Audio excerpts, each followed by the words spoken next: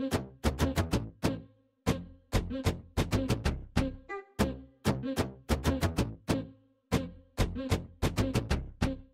everyone, I'm Kat and welcome to my channel, Naturally Beautiful Girl. So today I'm sitting down to do a first impression of the brand new Kjaer Weis Invisible Touch Liquid Foundation. And the minute I saw this launch, I was like, I have to try this. It's just very interesting to me. I feel like Kjaer Weis hadn't really expanded their line that much over a couple of years, and then all of a sudden recently, it's just like their line is totally expanded.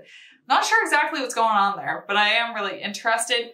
I did pick this up in the shade Lightness, which is the exact same shade that I have in their cream foundation.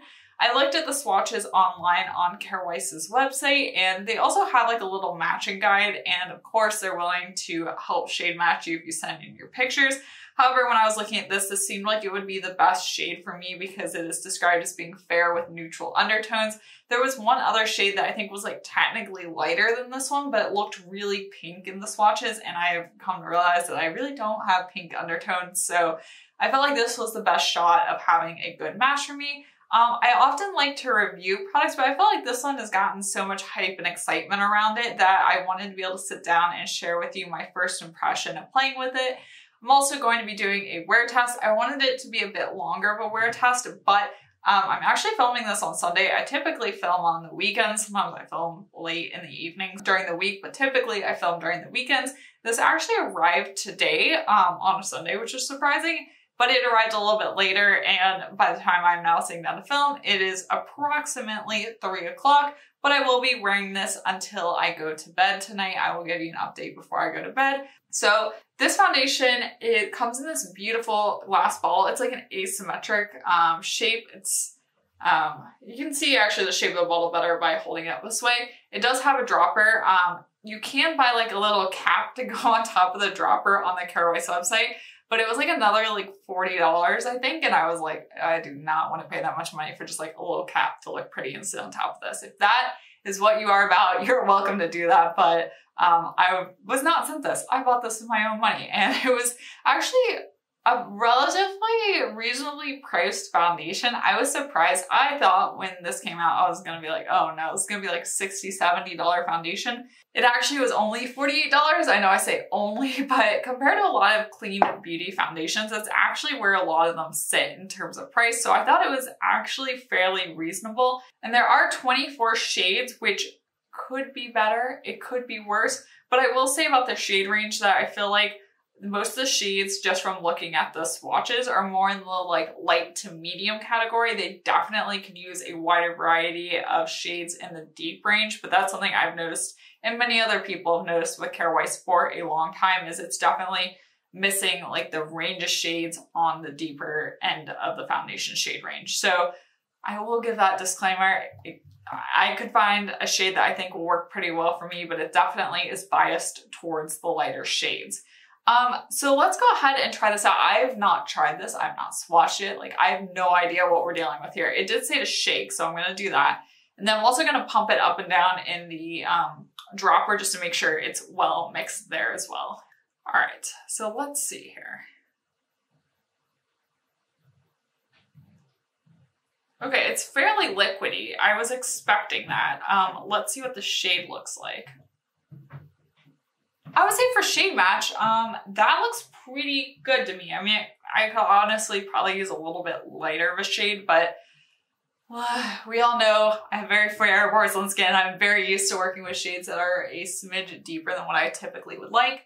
Let's see, let me try my hand on this side here and see how this is working. Okay, this is blending in really nicely with my hand.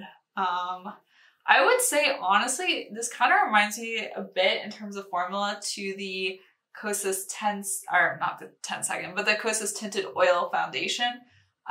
It kind of is a very like lightweight, very nourishing foundation, and it feels just super light. I mean, it is supposed to be a lightweight foundation, so I'm not at all surprised by that. And it is blending into my skin very nicely. I actually like applying this with my hands. I thought I was going to use a brush because I typically use a brush. If you're used to watching my channel, you know that I typically like the brush if you're new here, welcome. Be sure to subscribe, click the bell button so you're notified, and come follow me on Instagram at naturallybeautifulgirl. But yeah, this is blending into my skin really, really beautifully. It's not a super high coverage foundation, as you can see, but it's definitely helping to even out my skin tone, and it definitely is covering up the redness. I have a little bit of redness, especially on my nose, but this is looking really, really beautiful.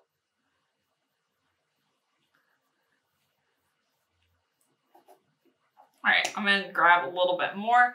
This is what the dropper looks like, by the way. I wonder if this is going to get messy. The Ilia, this one here, the Ilia Super Serum Skin Tint SPF 40 just tends to get really messy. I find dropper products can have a tendency to just get really messy on you. So I'm curious if that will happen with this one. We will obviously find out with additional usage, but you can't really tell when you're first trying it out.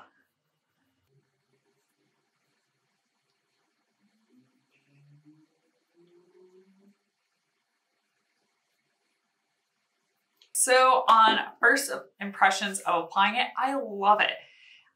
It just sunk into my skin really nicely. It gave a very nice skin-like finish. It is a little bit radiant, but not too bad. Like, I don't feel like my face is like an oil slick. That's why I said it reminded me of like the Kosas Tinted Oil Foundation, because that one is definitely an oil foundation, but it doesn't feel slippery. It doesn't feel overly dewy on me. I do have very, very oily skin, so I'm really curious to see how this wears on me throughout the day, especially as my face just naturally gets more oily. I am going to set this on my Clove & Hallow Pressed Powder Foundation. That's how I set all my foundations, and I want to be consistent and do that with this one as well, so we can really see how it wears, how it performs. The main things I look for in a foundation are how does it look on first application, which this one is very good.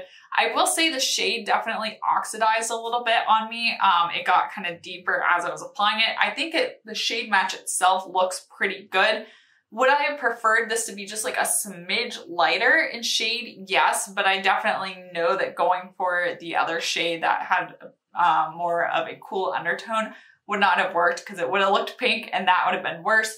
I can make this work, but I just have to make sure I kind of blend onto my neck a little bit. And I really like how it's just like not sitting on my skin. It doesn't look like I'm wearing foundation. Sorry if I keep looking over here. My mirror is over here. But I really just like how it just looks really, really natural. So far, I'm very, very, very impressed.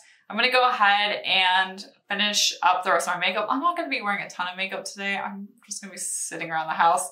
Not sitting, actually. I have a lot of cooking I need to do, so I'm gonna be mainly cooking today, but I just wanna put on, not exactly a full face, but more makeup so we can kind of see how this plays overall. I will do that. I'll jump back in and kind of show you where we're at, and then I will do some check-ins throughout the rest of the day. All right, so I'm back. I finished my makeup. As you can tell, it's a pretty minimal makeup day for me. Like I said, I'm just staying at home. I didn't feel like doing a full face. I did go ahead and set everything with my Clove & Hallow Pressed Powder Foundation, and honestly, I was really impressed. I used the powder foundation basically as a setting powder, and I felt like it just went on top of this really nicely and set everything in place. It didn't get cakey, like it just still looks really nice. I have a very nice kind of glow to my skin, but it's not anything oily or crazy. And I feel like it really doesn't look like I'm wearing foundation. Like, I feel like, you know, if I were to run into somebody and they were to look at me, and if I were to ask them if I were wearing foundation, they wouldn't really know. And I love that about this. Also, I did go ahead and use a kind of like liquid blush product. I've been trying out this one here from Bloomeffects. I first tried this in my video that I posted right before this one. I'll link it up above. It's where I did a full face of clean beauty products from Allure's Best of Beauty list. It was a really fun video. If you want to see my thoughts on this, you can check that video out. But I did put this on top, and I was really impressed because sometimes when you put a cream or liquid product on top of a foundation, it can kind of pick up and move around. And I wanted to put that to the test with this product here today, because when deciding whether to go with a powder or a like cream or liquid product, I went with a like cream liquid blush because I wanted to see if this foundation would move around, since it was more of a like hydrating kind of like oily, not oil, but like an oil foundation in a way. And I felt like it didn't. It just stayed in place really well. It looks really nice, but I still was able to get the blush on. So far I am loving it. It is 3:20. It took me about 15 to 20 minutes to put on the rest of my makeup. So I will keep you guys updated as the day goes on. But so far I'm really loving this, really impressed. Let me know what you think so far. But I think at least in person it looks good. Hopefully it also looks good on camera. But let me know what you think and I will check back in with you later. All right, so I'm back to check in. It is now 6:40, so it's been about a little over 3 hours I've been wearing the foundation. I haven't touched up at all. I haven't blotted. I haven't added any more face powder. I haven't done anything. I think it's looking really good. It's definitely glowy. Like I said, I do have oily skin and this is a kind of more glowy, dewy foundation. However, what I'm looking for is it's not breaking apart at all. That's my main concern. And it still just looks really nice. Like my skin looks glowy, you know, looks a little like oily, dewy, however you want to describe it, but it's not looking like an oil slick. Things aren't like sliding around, moving apart, like breaking apart. It still looks like I'm not really wearing foundation, which is a really awesome sign. It's only been 3 hours. I probably will go to bed around 10 tonight. So I'll do my final check-in around like shortly before 10. It's not the longest wear test, but it will give us 6 hours of wear. I feel like with having such oily skin, it kind of accelerates wear test because I really do put foundations through quite a bit. Also, for reference, in the 3 hours since you last saw me, I was doing a bunch of cooking. So I was over the stove, you know, things are bubbling, steaming, like, you know, I wasn't just like sitting on the couch watching YouTube. So I have been pretty active, you know, bustling around, doing various things around the house, and it's still looking great. Yeah, the only thing is it's worn off around my nose a little bit, but I've had to blow my nose a few times. When I blow my nose, like any foundation's gonna come off, so it's pretty par for the course. But overall, I have to say I am really impressed, and I will check in with you. It'll be about 3 hours for me, but for you, it'll be just a couple seconds. All right, so I'm back from my final check-in. It is now 9:52, so nearly 10 o'clock. So I've definitely had this foundation on for over 6 hours at this point. And you know what? I definitely look more dewy than the last time I checked in. As you can see, I have a little bit more of a glow going on, but I'm looking at my mirror right here. And when I actually look at the foundation, it still is looking really good. Like it's not breaking apart. It's not moving around. It still just looks really nice. And honestly, by the 6 hour mark, if it were to start breaking apart or moving around, I would see it by now. So I have to say I am still really impressed. I'm going to put on makeup tomorrow because I have some Zoom calls and I will definitely be wearing this foundation again. I will keep testing it out and trying it out for you guys and keep you guys updated. But so far, I am really impressed. I hope you found this wear test to be helpful. Let me know in the comment section down below if you like seeing wear tests or not. I imagine they probably are helpful, especially if you have a skin type similar to mine, which is oily skin. But yeah, I really am liking this. It feels like I have nothing on, which feels great. And that's what I want my foundation to feel like. And it really looks like my skin, which is also what I want my foundation to look like. But it's definitely giving me a bit of coverage. I forgot to mention earlier that I do have a few, spots. They're not active breakouts, but like breakouts that are healing and are still a little bit discolored. And I had to go in with a little bit of extra concealer to conceal those. Unless it's a really full coverage foundation, I pretty much have to do that with most foundations. So this one is not a full coverage foundation, but I still am really happy with the level of coverage that it has. So let me know in the comment section down below if you're going to try out this foundation, if you're curious about it. Thank you so much for watching, and be sure to subscribe to my channel and click the bell button so you're notified of when I post new videos. And also come follow me on Instagram. I'm at naturallybeautifulgirlkat there. And once again, thank you so much for watching, and I will see you next time. Bye!